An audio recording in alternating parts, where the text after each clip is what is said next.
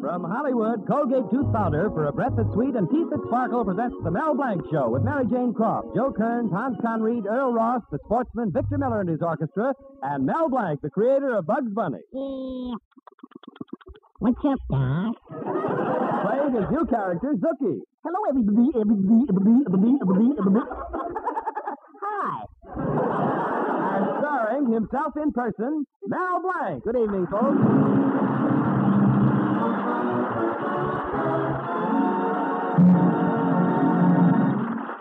Well, it's Saturday afternoon in Mel Blanc's little town, and Mel and his girl Betty, like most romantic young couples, are enjoying the movie matinee at the Bijou.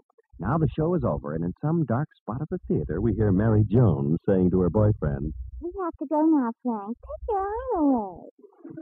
And in the back row, we hear Susan Arnold saying to her boyfriend, "All right, Henry. The lights are up. Wipe that lipstick off your face." And in another dimly lit corner of the theater, where Mel has been sitting with Betty, we hear Betty saying, "Oh, Mel, the picture's over. Wake up."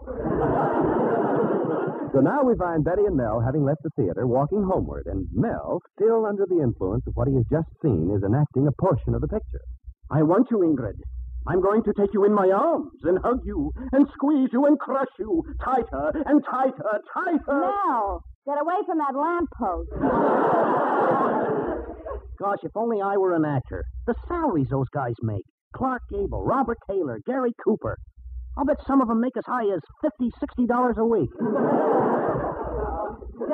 they make at least $1,000 a week. $1,000 a week?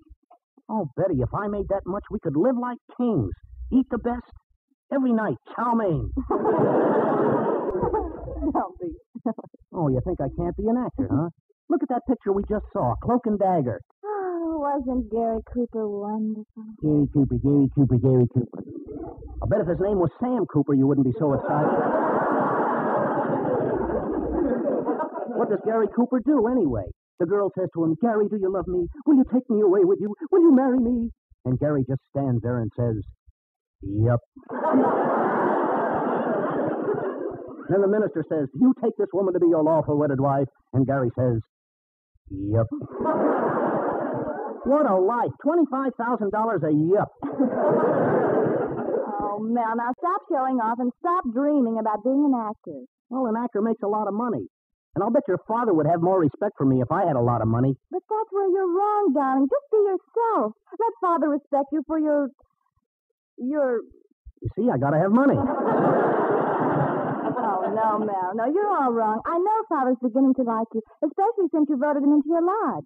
In fact, he may even announce our engagement tonight. Oh, Betty, what a feeling. Isn't it wonderful, Mel? Yeah. Like the time we had a strawberry soda and drank it with 2 straws. Yeah. And then we got reckless and threw 1 straw away. Well, here we are, Betty. Yeah, here we are. Gosh, it was a nice afternoon. Yeah, sure was. Well, thanks for walking me home, Betty. Come on, Mel. Go on. Gosh, I think I missed my chance. When she puckered up her lips, I bet I could have kissed her. Gosh, Betty sure is nice. I can just see Betty and me married, sharing this fix-a-chop. How happy we'll be, Mr. and Mrs. Mel Blanc. Then in a year or two, we'll have some little Blancs. A little boy Blanc and a little girl Blankette. Hello, Mel. Oh, hello, Mrs. Adams. What can I do for you? Mel, I came over to ask you for a special favor. Will you mind my baby? You mean little Julius here? Oh, gosh, Mrs. Adams, this is a fix-it-shop. If there's something wrong with the baby, I'll gladly fix him. Oh, Mel! Oh, but I never took care of a baby before. Well, look. What if, suppose... You mean he, Yeah. Well, that's what these are for. Oh, fine. That's what I'll need. Bibs. I'll be back in a few hours, Mel. Don't let anything happen to little Julius. I won't. Oh, look, he likes me. He's opening his mouth. Oh, He's putting his little hands around your neck. Oh, tell him to stop squeezing. Oh, Mel, he's only a year old. That kid's a killer. Well, I've got to go now. Take good care of Julius. Goodbye. Oh, goodbye, Mrs. Adams. Gee, what a cute little baby. I love babies. They're almost human. Although this one looks a little silly. Oh, gee, he must have heard me. Oh, the baby's lonesome for company. Maybe he wants to talk to another baby.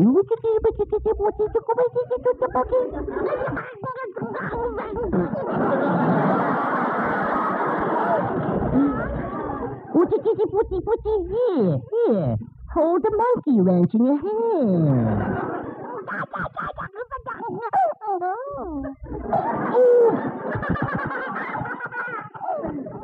That's what you get for being nice to babies. Well, Julius, I have to put you down back here. Here comes Mr. Cushing, my lodge president. Hello, Mel. Ugga-ugga-boo, ugga-boo-boo, ugga. Greetings, mighty potentate. Ugga-ugga-boo, ugga-boo-boo, ugga. I hope you don't mind me saying so, mighty potentate, but you look a little unhappy. Well, I'm having a little domestic trouble, Mel. The maid? No, the maid's all right. I can't stand my wife.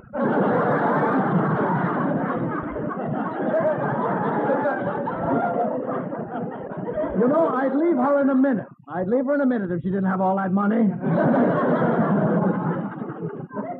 I don't know why I'm standing here telling you all this. It's just that I've got no one to talk to. Well, I think Betty and I are going to hit it off very well together, Mr. Cushing. Mel, Betty's a fine girl. But I can only say what I say to every couple about to be married. Stop! Oh, but Mr. Cushing, not my Betty. Well, go ahead, Mel, but you'll learn that before marriage, everything's wonderful. You're happy. You're in clover. And after the marriage? Poison ivy. Well, Mel, I've got to be on my way now. Of course, you'll be at the lodge meeting tonight, won't you? Oh, gosh, mighty potentate, I can't make it. What? Every loyal zebra should be there, and especially you, inasmuch as it was your vote that got Mr. Colby into the lodge, and we're initiating him tonight. But, Mr. Cushing, I can't go. I promised to mind Mrs. Adams' baby. I don't care if you promise to mind Mrs. Adams. Now, you'll be there. Ugga-ugga-boo, ugga-boo-boo, ugga. Ugga-ugga-boo, ugga-boo-boo, ugga. But I still don't think I can be there. No, you better be there if you know which side your ugga is buttered on. Oh, this is terrible.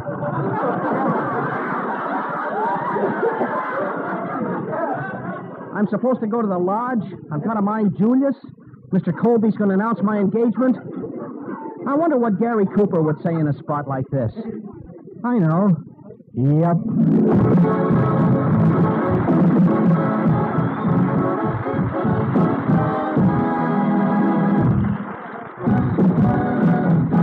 Use Colgate Tooth Powder. Keep smiling just right. Use it each morning and use it each night.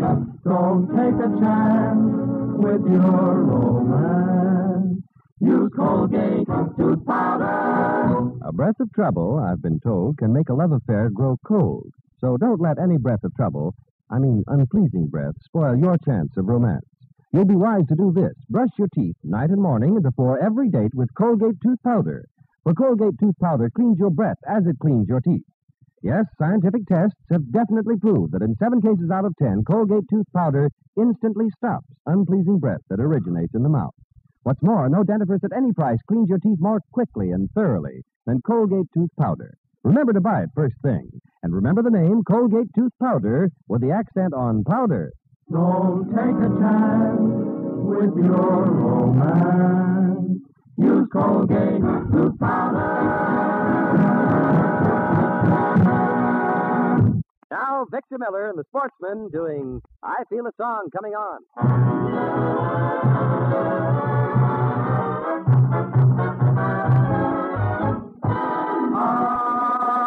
I feel a song coming on, and I'm warning you, it's a victorious, happy and glorious to sing. Oh, I feel a a song coming on. It's a melody full of the laughter of children out after the rain. You'll hear a tune so starry, ringing through ya, love and glory, hallelujah.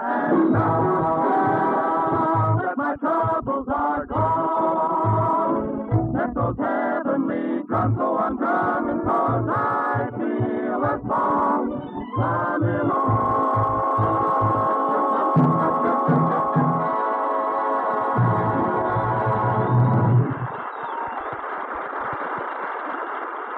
Well, Mel is still looking for someone to mind the baby so he can attend the initiation of his future father-in-law, Mr. Colby, at the lodge meeting tonight.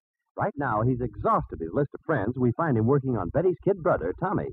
But listen, Tommy, you're my friend, aren't you? Look, Mel, when you mention friendship, you touch me deeply. When you mention old time's sake, you touch me deeply. Now, do you really want to touch me deeply? Yeah. Mention money. That's a fine way to talk to your future brother-in-law. You call that a future?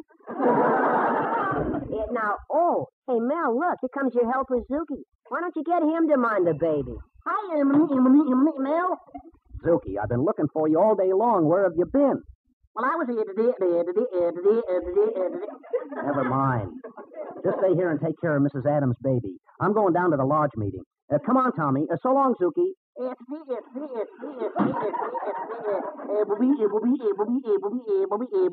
happened?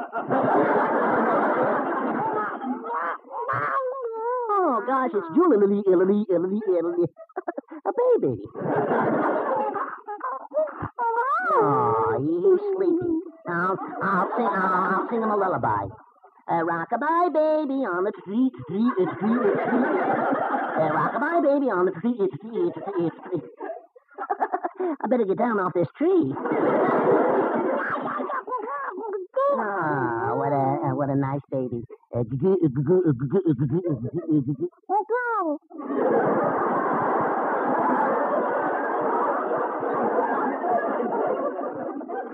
Thanks. Gee, I like babies. They touch a soft spot in my... Hello, Mr. Colby. Hello, Zuki. Where's Mel? Oh, he went to the lodge meeting a long time ago. He did? Well, that's odd. I stopped at Doc Brown's house and he'd left too. That's funny they left without me. I wonder why. Well, if you want to ask my opinion, Mr. Colby... Yes? I haven't got any. Well, frankly, I'm a bit hurt. I was going to tell Mel that he, perhaps could announce his engagement to Betty. And he didn't even wait for me. Well, excuse me, Mr. Colby. I got to get back to the baby. Yes, I was going to announce the engagement. Baby? Yeah, I love babies.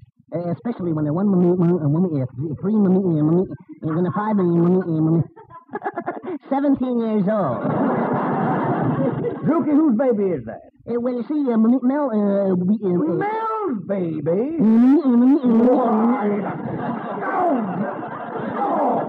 Mel's been two-timing Betty. Mr. Colby, don't get upset. No wonder he didn't wait for me to go to the meeting. Yes, he was afraid to face me. Oh, you got Mel all... I'm going down there. I'm going down there and break every bone in his body. But... Oh, poor Mel. When Colby gets a hold of me, he'll tear him to pieces. He'll rip him up. He'll break every bone in his body. Is there a doctor in the house?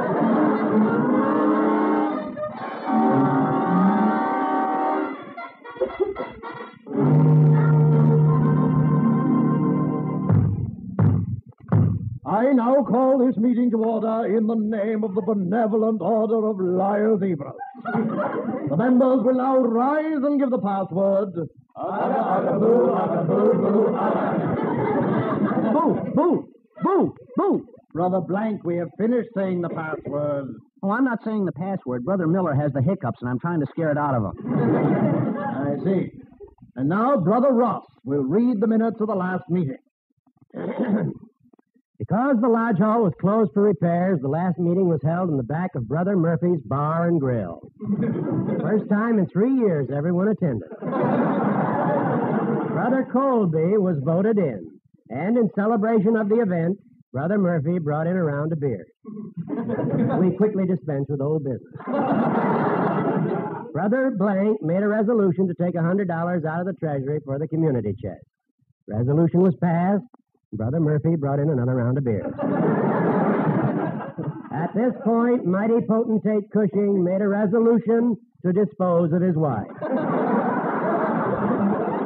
It was passed unanimously. And Brother Murphy brought in another round of beer. Brother Miller fell out of the window. A resolution was passed to petition Congress to make Murphy's Bar and Grill a national shrine. Brother Murphy fell out of the window. Another round of beers was passed. The neighbors complained, and the meeting was adjourned.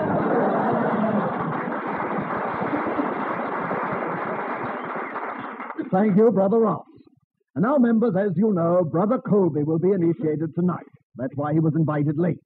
We will give him the husband and wife initiation, which we used on Doc Brown. Brother Blank, we call upon you to initiate Mr. Colby. Me? Oh, I can't do it. Mr. Colby is just about to announce my engagement to his daughter, and if I give him the husband and wife initiation, he's liable to call the whole thing off. Oh, Brother Blank, you've always bragged about being an actor. This is your chance. Well, yeah. Say, that's a good idea. And besides, he's made my life plenty miserable. This is my chance to get even with him. He's coming up the steps, and he's raving mad. Uh-oh, give me that wig and that dress. I'm really going to give it to him. Now, everybody out. Dim the lights. Dim the lights. Go out there and make it good, Mel. Okay. Mel Blank, when I get my hands on... Oh, gosh, it's dark in here. Well, what's happening? Where is everybody? There's nobody here. Nobody but little old me and big fat you. Well, there's supposed to be a meeting of the zebras here. And... Well, if you're looking for a zebra, you don't want me. I'll just run along. Oh, no. No, don't do that. Stay a while. What's your name? Lulabelle Feigenstein Holmes. Lulabelle, what a beautiful name. Y'all can call me Miss Feigenstein Holmes. Golly, I just get goosebumpy all over being all alone with a big, handsome man like you. Did you say handsome? That's what I said. I said handsome. Handsome, that is. You northern boys are so strong. Do you all mind if I feel your muscles? My, you got real Yankee muscles. Way up north. All around your head. Mind if I call you Musclehead? A girl like you can call me anything. Oh, I bet if you ever took me in your arms, you could crush me to a pulp. Lulabelle, if I ever took you all in my arms, I wouldn't waste time of crushing you. No? What would you do? I'd kiss you. Oh! Well, you can kiss me if you catch me. Well, here I go. Oh! There you went. Lulabelle, you tripped me. Oh, no, I didn't. I kicked you. Now, come here, Lulabelle. I was just trying to show you some northern hospitality. Well, you ain't going to get any southern comfort from me. Oh, well, pardon me. I got to leave the room a moment. You wait right here. Here, Mel. Change into these clothes, quick. You're terrific. When Colby tried to kiss you, we thought we'd die. Yeah, it made me sick, too. Okay, go on in now. Here's the shotgun. Yeah. Is that you, Lulabelle? Well, come in. Aha! You thought you'd get away, you all, huh? What? You've been a-trifling with the affections of my wife, Lulabelle Feigenstein Holmes. Your wife? Oh, what a ghastly mistake. How dare you call my wife a ghastly mistake? I'm going to take this gun and blow your brains out. Please, Mr. Feigenstein Holmes. Don't shoot me. I'm a good citizen. I work hard. I support a family. I pay my taxes. And when election time comes around, I go to the polls and vote. Oh, a Republican. That's the last straw. I'm going to fill you so full of holes, you're going to look like cream tea. Don't you mean Swiss cheese? No, I changed my mind. I'm going to beat you to a pulp. So if you have anything further to say... What do you mean I can't come in? I'm coming in anyway. Where's Mel Blanc? Zuki, I don't see Mel Blanc anywhere. Oh, that's him over there, Mrs. Adams, with a gun in his hand. What? You're Mel Blanc? Why, I'll tear you limb from limb. Now, don't get excited, musclehead. I mean, Mr. Colby. I've never been so humiliated in my life. Boo. Hey, what is it? What's going on around here? We just initiated you, Brother Colby, and you passed with flying colors. Well, anyway, Mel Blanc, I've got my own score to settle with you. You, the father of this child. Why, I'll annihilate you. What? Mel, the father of this child? Julius, did you hear what that man said? There you see, Mr. Colby? Well, Mel, my boy, I'm sorry. Oh, I see. It's just been a big joke, that's all, huh? Or maybe it's funny to you, but Mel Blanc, you left my child with Zuki all night, and now look what happened. What? Listen to Julius.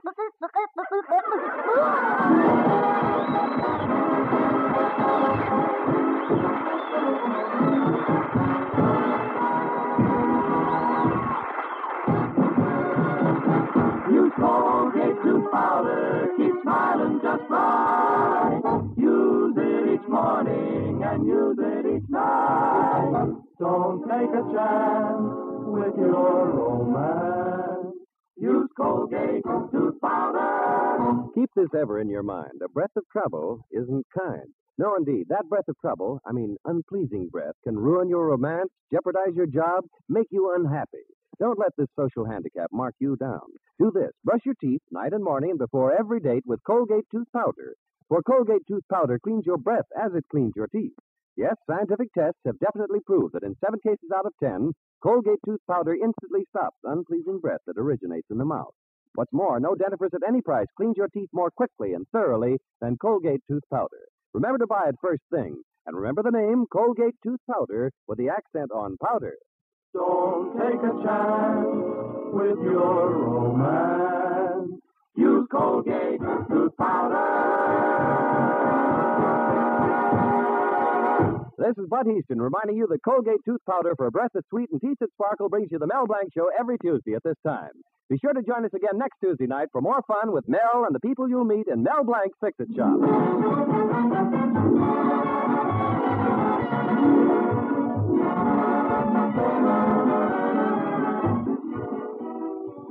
Say hello to Halo Shampoo for naturally bright and beautiful hair. Remember, even finest soaps and soap shampoos hide the natural luster of your hair with dulling soap film. But Halo Shampoo contains no soap, therefore leaves no dulling soap film. Even in hardest water, Halo makes oceans of rich, fragrant lather, quickly banishes loose dandruff and dirt. Halo needs no lemon or vinegar rinse. Say hello to Halo and goodbye to dulling soap film. Get Halo Shampoo at any cosmetic counter.